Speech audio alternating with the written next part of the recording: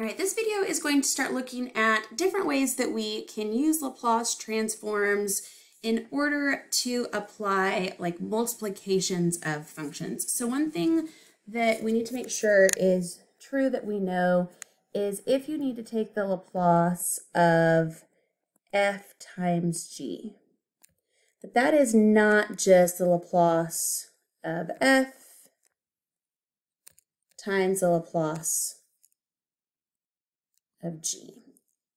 Okay, we can't just do those things. Now, linear transformations, if again I want to take the Laplace of f plus g, that's fine. Like linear transformations are good, but linear transformations don't cover this multiplication piece here. But there are specific types of functions that we can apply the full Laplace transform on. And by that definition, we can find some shortcuts. So it is true that if you have an e to the a function in front of f of t, then you can just take big F, so f being the Laplace of little f of t, you can just take big F and then plug in s minus a. And you can see why that's the case here with our formula and our definition. Essentially what we're doing is we're just moving f of s over to s minus a because we have that e to the at here that we are using. So let's look at an example. If I wanted to find the Laplace of e to the 5t times t cubed, then I could say, okay, well, the Laplace of t cubed is 3 factorial over s squared. Therefore, the Laplace of e to the 5t t cubed is 3 factorial over s to the 4th. And then we say where s goes to s minus 5. And so that's going to be 3 factorial over, and then in place of s, I plug in s minus 5 to the power of 4. We did something just like this one on one of the homework assignments, and you had to use the e cosine integral craziness from Cal 2 in order to do that. Now this becomes a little bit easier. So if we write, let's write the Laplace of the cosine of 4t first and see what that is. And so we say that that is s over s squared plus 16. And so then the Laplace of an e function in front means I'm going to take this function, and wherever I see an s, I'm going to let that become s minus negative 2, so plus 2. So that's going to be s plus 2 and s plus 2 squared plus 16. Now we also need to be able to do some inverse form as well. So if we notice an s minus a inside of a function that we're looking at, then you can just say like, okay, well, what if I notice f of s, and then that's going to be as s goes to a, or s goes to s minus a, excuse me, and so I can kind of backtrack it that way. So let's look at this first function here. I have inside s plus 5, and then I have s minus 3 squared. Well, I need to split this up. This is a partial fractions question. So I'm going to split this up into 2s plus 5 over s minus 3 squared. And I have a repeated denominator. So I do that, and it's linear. So I do that by making sure that I have an a over the possibility that there's just one of these, okay, and then b over this. When I find 2s plus 5 and I multiply through by this denominator, a is all by itself.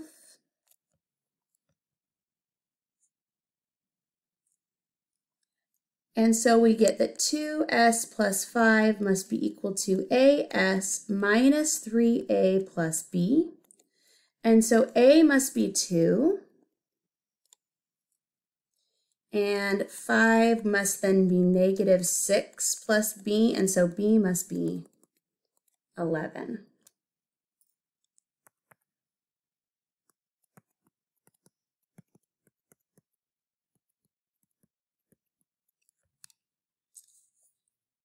All right, so one thing that I'm noticing here is I have that s minus 3 kind of down here in the bottom, and that looks like an e function. So I'm thinking that I'm going to have 2e to the 3t as one of my inverse Laplace pieces.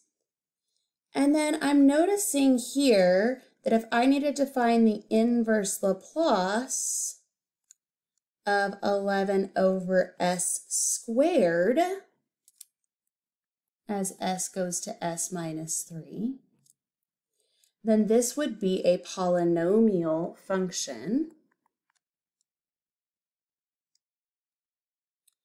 And so I would have 11 here in the front, and then this would be n plus 1 is 2. So this must be a t. But let's remind ourselves up here, when I have that f of big S as s goes to s minus 3, that means I must have an e to the 3t after.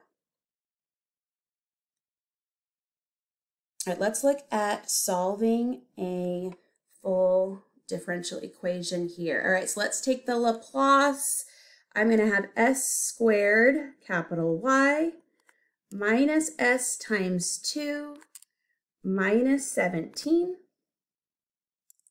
minus 6 times sy minus 2 plus 9 big Y equals, all right, now I need to have the Laplace of t squared. That's 2 over s cubed, but then I'm going to let s go to s minus 3. So that's going to be 2 over s minus 3 cubed. All right, let's factor out the y. I have s squared minus 6s plus 9. And then what do I have left over here? 2s minus 17 plus 12.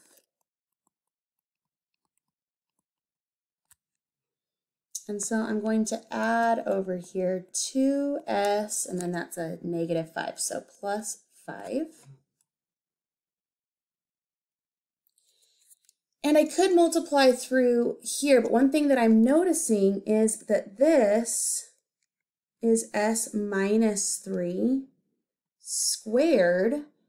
And so I'm actually just going to leave this with 2 over s minus 3 to the power of 5 in this case, plus 2s plus 5 over s minus 3 squared.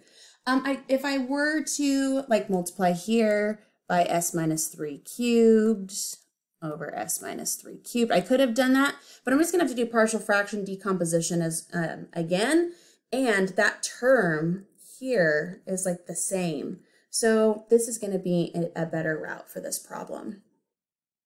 Now I already know this one. We just figured that out. So now I just need to look at this.